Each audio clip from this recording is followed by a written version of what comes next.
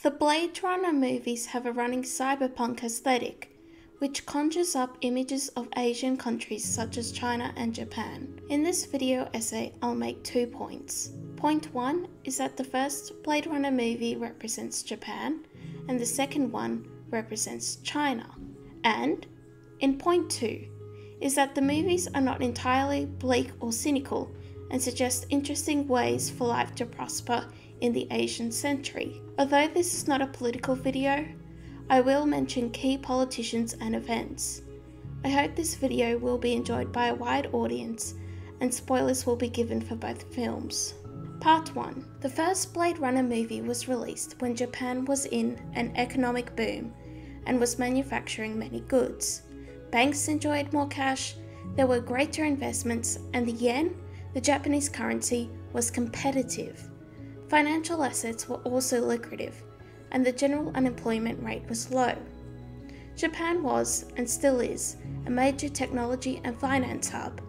Not only that, but Japanese pop culture really went into its own in the 80s.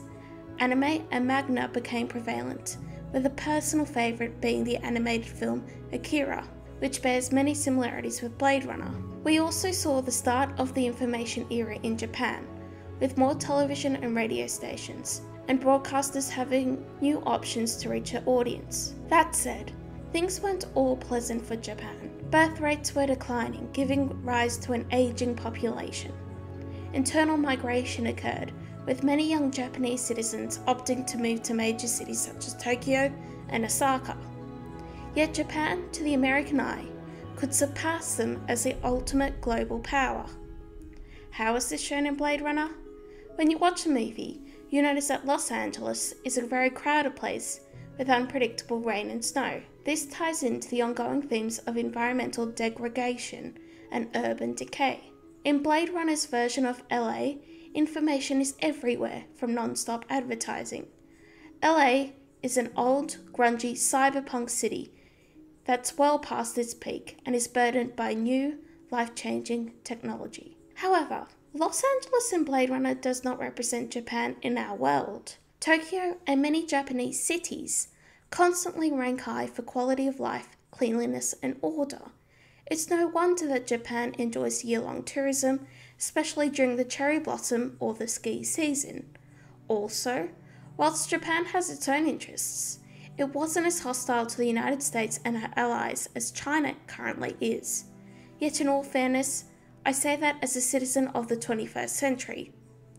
The first Blade Runner movie was made in a different time with a different attitude, and Japan has a lot to value. So, why is Los Angeles so miserable in Blade Runner? I think it's because the film is critical of Japan being the global superpower, but the reasons aren't what people think. Many people interpret fear of Japan to being yellow peril, and whilst that is true for other works of American cinema, it only scratches the surface of what is going on in Blade Runner.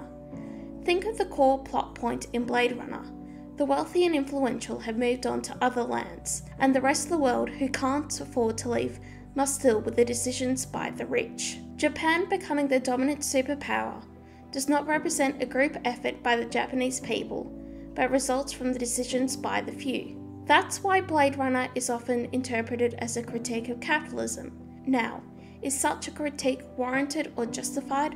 Well, that's up for you to decide. I'm not interested in arguing for a certain economic outlook. What intrigues me is figuring out how Blade Runner interprets nations like Japan and China in a dystopic age. Overall, Blade Runner, like any dystopia, shows us a world where change has gotten out of control. Now, on to China. Decades have passed since the last Blade Runner movie, both in its universe and in our own.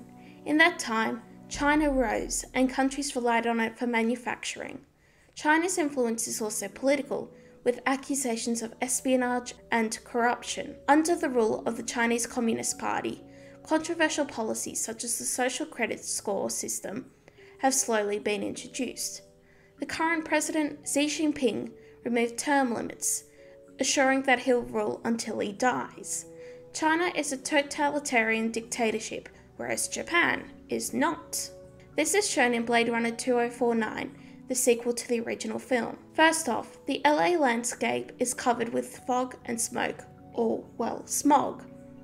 This is reminiscent of Beijing, China's capital, which has damaging and life-changing levels of pollution.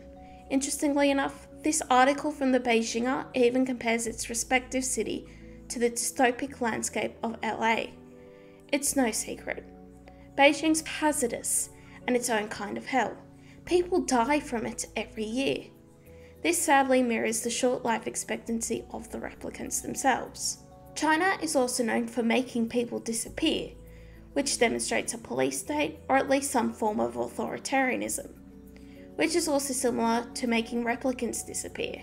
Another trait of Blade Runner 2049 is how atomized and driven by technology it is, to the point it has strained human relationships. For example, Agent K has a robot lover and is bombarded by constant advertising. The result is humans who are so disconnected from each other and can't form relationships or meaningful bonds. And unfortunately, that is already present in China and will only increase under the social credit system. The result of Blade Runner 2049 and China is a world where human relationships are akin to crawling on broken glass. There is too much risk involved and you'll get hurt, and humans naturally want to control their pain. Because of that, it's safer to have an android girlfriend, to accept the advertising, to be a supposedly upstanding citizen. Because to do otherwise is to die, to be stamped on, or to disappear into the night. But, as Roy Batty says in the ending of the first film, quite an experience to live in fear, isn't it? That's what it is to be a slave. Part 2. The main reason there are Asian aesthetics is because of what they represent. Change. The USA is turning into a direction that is not determined by themselves, but by foreign countries. This signifies change that can't be controlled, and that's scary, as who wants to be powerless in their own fate? Powerless is a huge theme in the Blade Runner movies. The replicants have no say in how their humanity is determined or perceived, or how others look at them. People are clustered into groups and struggle to live content lives. There is also a lot of poverty and crime. Yet both films end on hopeful notes, signifying the rebirth of new life. In the first film, Batty saves Deckard's life, which suggests that replicants can overcome their programming. That means they have free will, which is interlined with humanity. Blade Runner 2049 is tricky. Kay, our protagonist, is mortally wounded, which implies death and loss. However, it was his choice to save Deckard, who then goes on to meet his daughter, who we associate with green scenery, symbolic of renewal and new life. Whilst Kay probably did die out in the snow, he dies knowing that his actions had meaning and were worth something. Deckard's life is rekindled. That's why the Blade Runner movies aren't outright bleak dystopias. They are not pessimistic. Instead, they encourage us to value our humanity in the age of technology and global change. Here is a quote by Philip K. Dick, the author of Do Androids Dream of Electric Sheep, which Blade Runner is based on. The purpose of the story, as I saw it, was that in his job of hunting and killing these replicants, Deckard becomes progressively dehumanized. The replicants are being perceived as becoming more human. Finally, Deckard must question what he is doing, and really what is the essential difference between him and them. And to take it one step further, who is he if there is no real difference? Another strength of the Blade Runner movies is the ambiguity. Answers are not easily given, and the films only improve on future viewings. There's an air of uncertainty in this universe, as if we don't know everything that will happen next. And that's true in our own world, especially when we consider the Asian century and what the world will look like.